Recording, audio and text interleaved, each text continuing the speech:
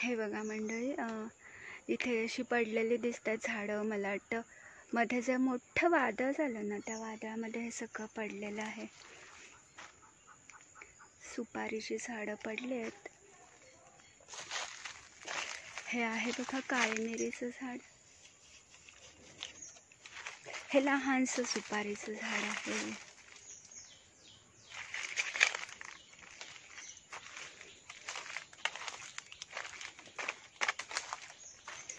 केळीची पानं सुंदर, जेवायला ह्याच्यावरती छान वाटतं. पण ज्यांना सवय नाही आहे त्यांना मग ते सगळं सांडतं, आमटी वाहून जाते, किंवा तो सवयीचा भाग आहे. आणि थोडीशी ॲडजस्टमेंट पण आहे. पटापट भात हे करायला लागतो. काही जणांना नाही आवडत जेवायला केळीच्या पानावर, काही जणांना आवडतं.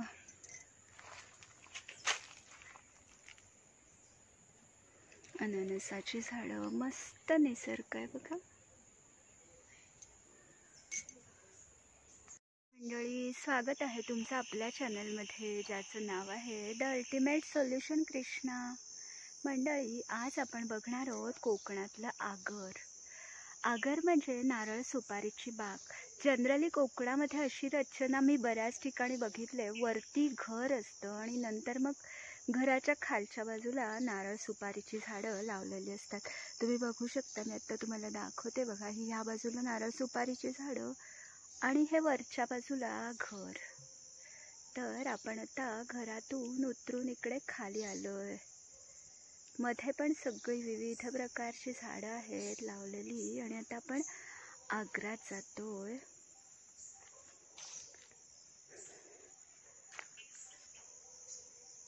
पावसामुळे सगळीकडे गवत रान उगवलेलं आहे. हळूहळू आपण खाली चाललोय. विहीर पण जनरली आग्र्याच्या जवळपास असते. तुम्ही बघत आहात इकडे. आता काही आपण अजून आग्र्यात, मेन आग्र्यामध्ये पोहोचलो नाही आहोत. आता वरतीच आहोत. इथे काही झाडं आहेत बघा, जास्वंदीची, केळीच्या बागा, मामाच्या केळीची झाडं आहेत. मस्त नारळ सुपारी पण आहेच. किती छान आहे बघा सगळं. जास्वंदीची फुलं आहेत, राहिलेली आहेत, पूजेसाठी काढल्यातली थोडीशी.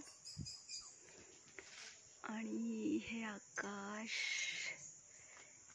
हा एक केळीच आहे. तिकडे आहे केळ्यांच्या झाडाचा एक कप्पा आहे हा.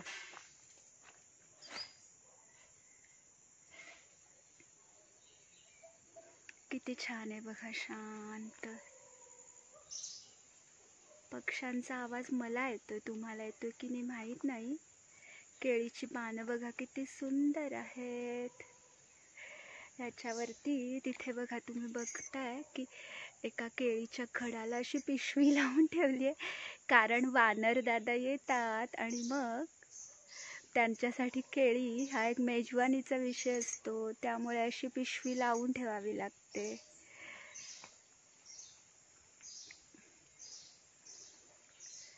एक शोचं झाड आहे. आता आपण हळूहळू खाली जाऊया विहिरीच्या दिशेने आणि आग्र्यामध्ये. आगर हा शब्द कोकणातला आहे. तुम्ही जर कोकणाशी म्हणजे तुमचा संबंध असेल तर तुम्हाला हा शब्द परिचयाचा असणार. नारळ सुपारीची बाग, त्या बागेला आगर म्हणतात. जसं आंब्याची आमराई तसं. आता आपण विहिरीकडे आणि आग्र्यात निघालो खाली उतरून. हे आहे पंपाचं घर. इथून या पंपामार्फत पाणी वरती जातं. ही डोन. आता त्याचा सगळा चेहरा मोहरा बदललाय, पण माझ्या लहानपणी हे छान होती. इथे आम्हाला आजी मला आंघोळीसाठी घेऊन यायची. पूर्वी इथे असायची पाणचूल. ही आता अननसाची झाडं लावलेत इकडे. वरती घर आणि या पंपामार्फत वर पाणी जातं. आता सगळ्या सुविधा झाल्यात छान. आणि ही आहे विहीर, मोठी आहे, गोल विहीर. नंतर बांधलेली आहे मस्त. पूर्वी साधा खड्डाच होता विहिरीचा. बघा पाणी पण खूप आहे, पाऊस पडतोच आहे आणि आत्ताच नुकताच पावसाळा झालाय ना, त्यामुळे पाणी खूप आहे. पेरूचं झाड इथे सुद्धा बघा वानरांसाठी केळीच्या ह्याला हे करून ठेवले, पिशवी लावून ठेवले केळीच्या घडाला. किती छान दिसतात ना केळीची पानं. आणि मला वाटतं मी या आधीच्या व्हिडिओमध्ये पण हे सांगितलंय की केळीच्या पानावरती जेवल्यामुळे कॅन्सरसारखा आजारही बरा होऊ शकतो. कारण त्याच्यावरती गरम पदार्थ, भात आमटी जे काय असेल ते पडल्यानंतर काहीतरी कॅन्सरला उपयोगी पडणारं, म्हणजे कॅन्सर जाण्यासाठी उपयोगी पडणारा औषधी पदार्थ त्यातून द्रवतो आणि मग तो आपल्या पोटात जातो आणि त्याचा आपल्याला फायदा होतो. त्यामुळे केळीच्या पानावर जेवावं. खूप आहे तिकडे केळीची झाडं छान.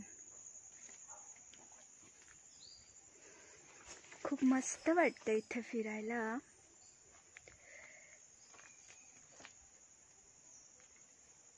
हे आहे सुपारीचं झाड मंडळी. खूप उंच असतं, हे बघा वरपर्यंत गेलंय आणि त्याच्यावरती चढणं पण खूप कठीण असतं. सगळ्यांनाच ते जमतं असं नाही. माझ्या लहानपणी माझे काका, सगळे काका छान त्याच्यावरती चढून सुपाऱ्या काढायचे.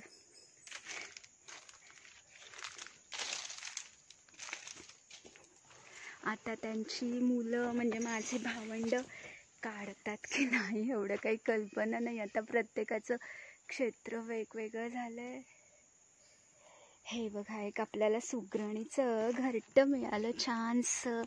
माडाच्या झाडावरती हे असतात.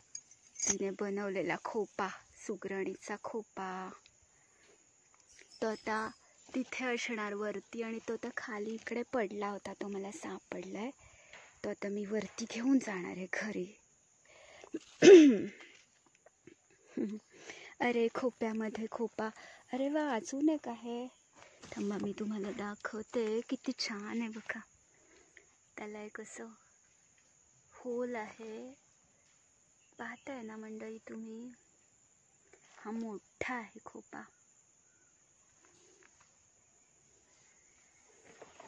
खूपच पडले तिकडे. एक मिनिट हा, आपण उचलूया.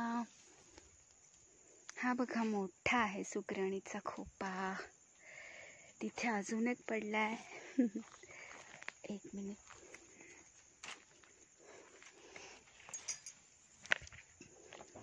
हे बघा मला 3 खोपे मिळाले, ते मी मग वरती घेऊन जाणार आहे. किती सुंदर बनवलंय बघा. पक्षी इंजिनिअरिंग न करता पण किती सुंदर पद्धतीने सगळं करू शकतात नाही का. ही आहेत अननसाची झाडं. हा चाफा आहे, चाफा. पक्षी ओरडतात छान.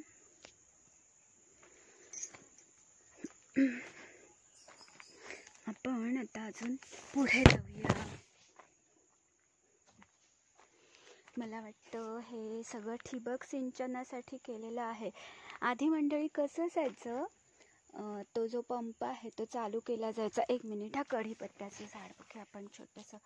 इथे हे मोठं कढीपत्त्याचं झाड आहे, त्याच्या बिया पडून ही लहान लहान झाडं उगवली आहेत.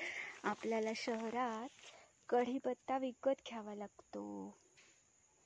इकडे छान घरचा मिळतो, आपण घेऊन जाऊ शकतो खाली येऊन आग्रातून.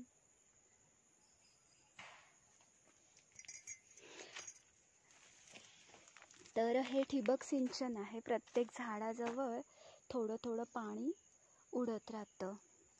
पूर्वी कसं असायचं, पंप चालू करायचा आणि मग असे पाट बनवलेले होते. आता ते दिसत पण नाही आहेत पाट.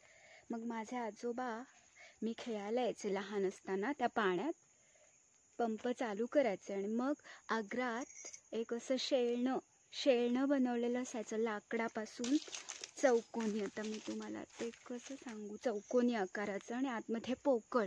तर त्या शेळण्याने पाणी उडवायचं, शिंपायचं बाकीच्या झाडांना, अशी प्रोसिजर असायची.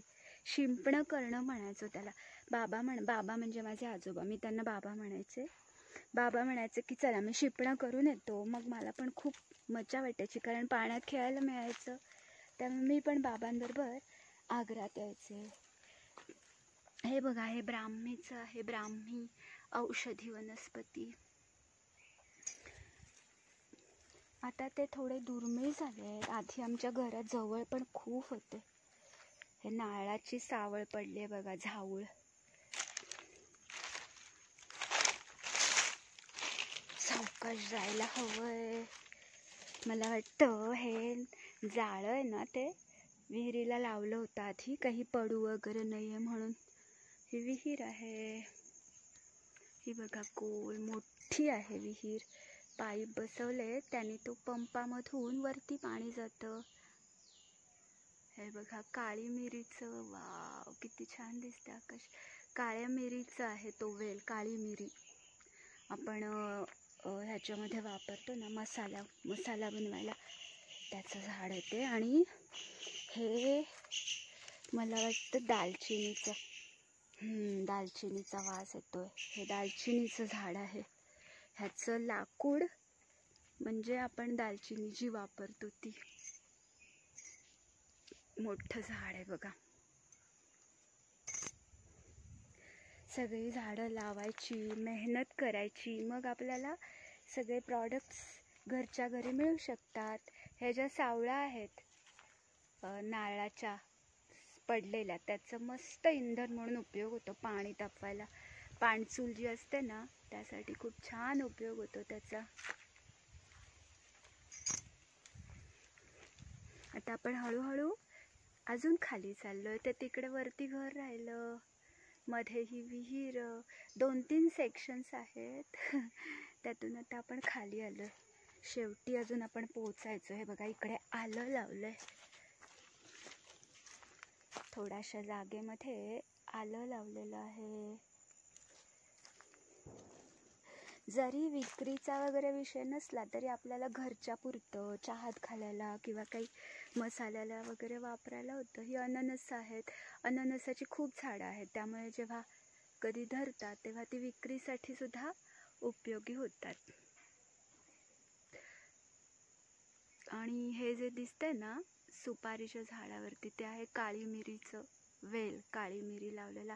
इकडे एक पपनसाचं झाड होतं पूर्वी, खूप पपनसं धरायची. मला वाटतं ते आता तुटून गेलंय, कारण ते माझ्यापेक्षा मोठं आहे झाड. त्यामुळे इथे बघा एक वारूळ आलंय मुंग्यांचं. थांबा मी दाखवते हा जवळ जाऊन. आमच्या आग्रामध्ये ना एक घोरपड आहे आणि तिची पिल्लं आहेत. ती घरात पण येतात वरती, त्यामुळे जरा जपून जायला हवं. हे वारूळ आहे इकडे बनवलेलं.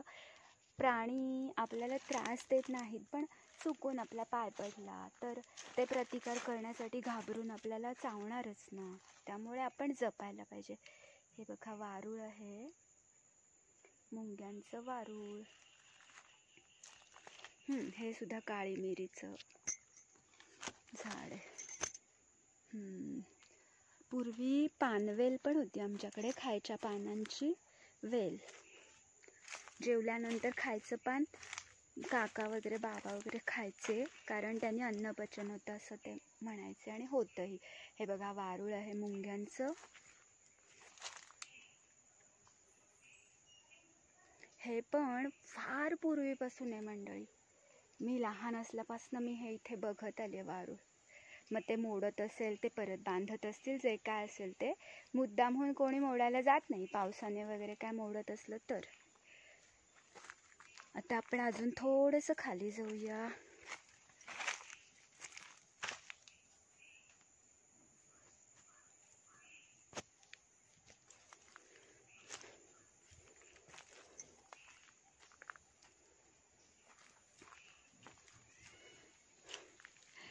केळीची पानं खूप छान, मला खूप आवडतात केळीची पानं.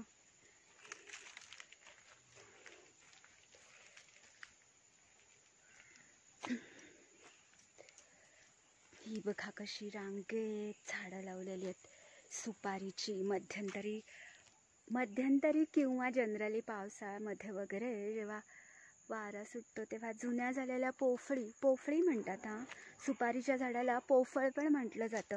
ती पडतात मग वाऱ्यामुळे वगैरे. पण मग नवीन झाडं लावणं, ती वाढवणं, असं सगळं मेहनतीचं काम चालू असतं. हे आहेत पिढे. हे पण नारळाच्या झाडाचाच एक भाग आहे. वरती असतात ते नारळाच्या झाडाच्या इकडे. ते आपण जाळायला वापरू शकतो. मोस्टली पाणी तापवण्यासाठी याचा उपयोग होतो. छान.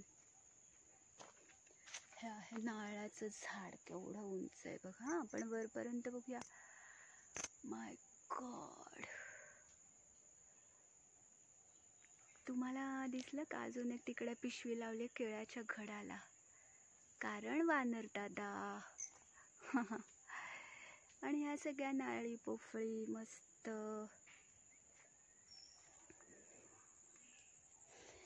सुपारी पडले बघा.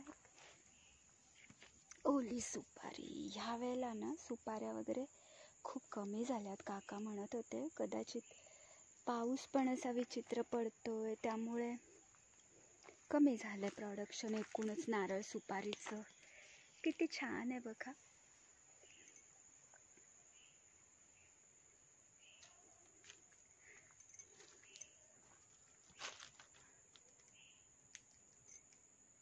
लहान असताना पण आजी किंवा माझे बाबा म्हणायचे, बाबा म्हणजे आजोबा, की खाली आग्र्यात जाताना सावकाश जा, कारण इथे आधेली म्हणून एक प्रकार असतो मंडळी. तुम्हाला माहिती आहे का? साप म्हणजे तो विषारी नसतो, त्याला धामण जातीचं साप.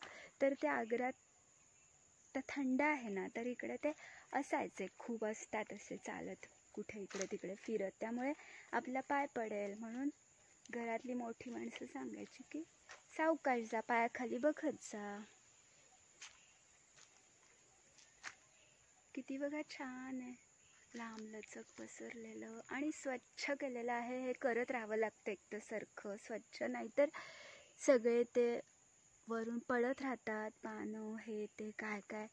त्यामुळे कायम क्लीनलीनेसवर लक्ष द्यावं लागतं.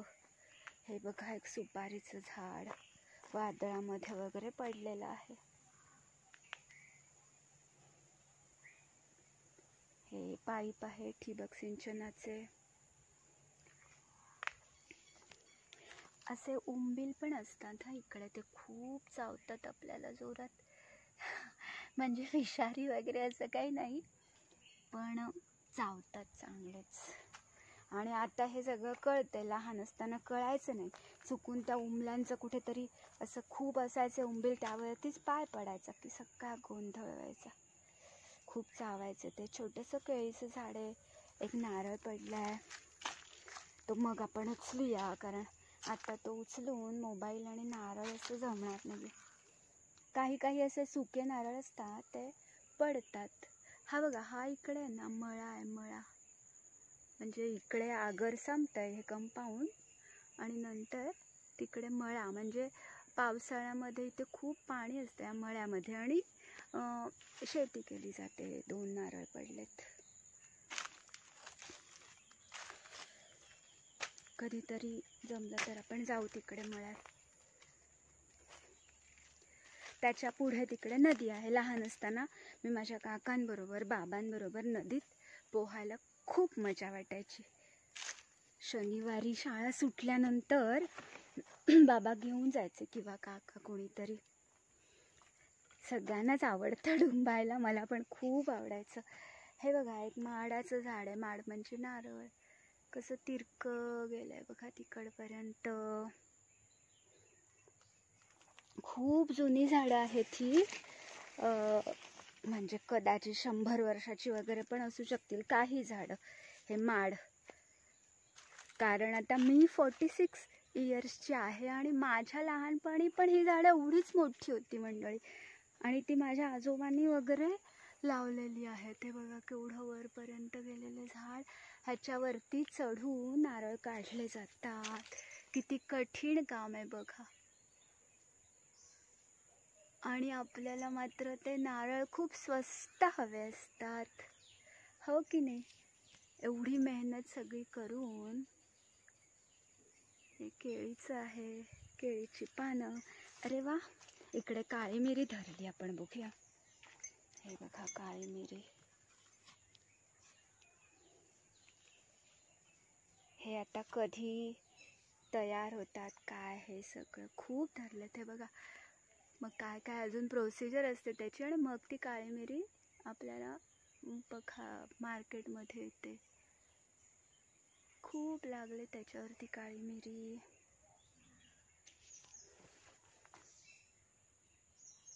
हे बघा, ही पोफळ म्हणजे नाळाचं सुपारीचं झाड पडलेलं आहे. इकडे अननसाची झाडं आहेत.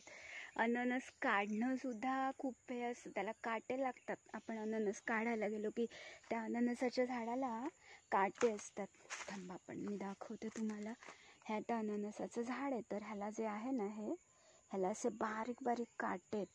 ते आपण काढायला गेलो अननस की ते आपल्याला टोचतात. त्यामुळे जपून काढायला लागतं. सुपाऱ्या पडल्यात. ही विरी आहे, म्हणजे सुपारीच्या झाडाला ह्या विऱ्या येतात. हे बघा.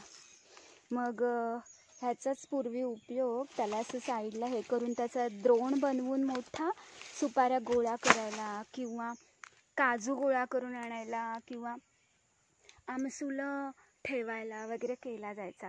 पूर्वी एवढी भांडी जास्त करून नसायची, किंवा काय माहीत नाही मला, पण अशा ह्याचा सगळ्याचा उपयोग व्हायचा जास्त, विऱ्यांचा.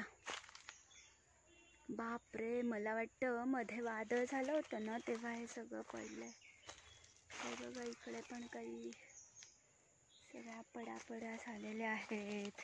निसर्गाचा कोप. हा इथे एक छोटासा खोपा पडलाय सुगरणीचा.